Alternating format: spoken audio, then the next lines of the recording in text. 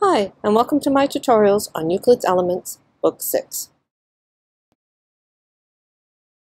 This video presentation is going to be on Proposition 33 of Book 6.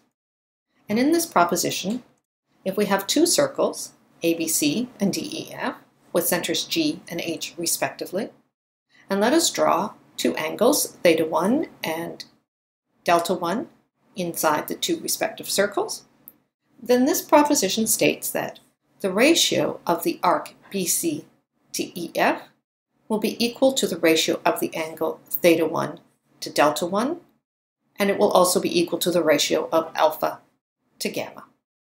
So that is this proposition. Let's look at the proof. So let's create a number of consecutive circumferences, CK, KL, which is equal to, so BC equals CK equals KL, and EF equals FM equals MN. And if we draw the lines from the center of the circle to each of these points, so we have drawn the lines GK and GL, and we've drawn the lines HM and HN. Now, BC and CK are equal, which means that theta 1 and theta 2 are equal. That's from Proposition 27 of Book 3. And of course, CK is equal to KL by design, so theta 2 is equal to theta 3. So therefore, the total angle from BGL, the angle theta, is equal to N times theta 1. Likewise, EF, FM, and MN are all equal, so the angle here is delta 1, delta 1, and delta 1, so the total angle delta is equal to M times delta 1, M of course being any positive integer.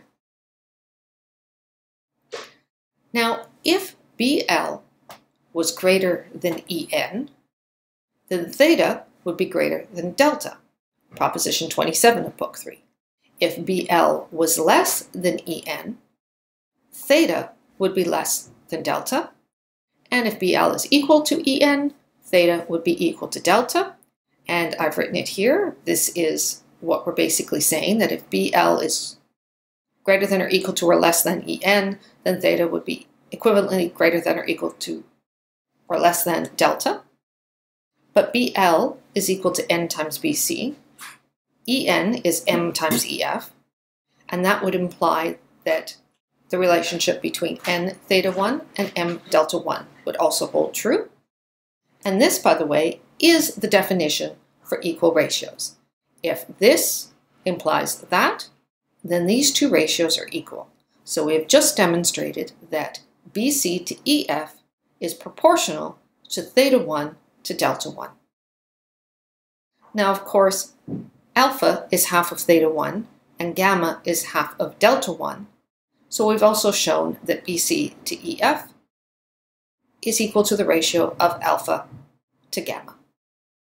And thus we have demonstrated the proof that in equal circles, the angles have the same ratio to the circumferences.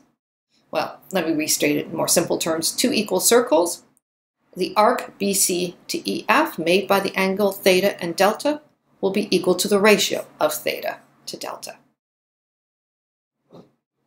And that is this for this proof. And also, since this is the last proof for or proposition in this book, it's the last proposition for this book. Next one will be Proposition 1 of Book 7.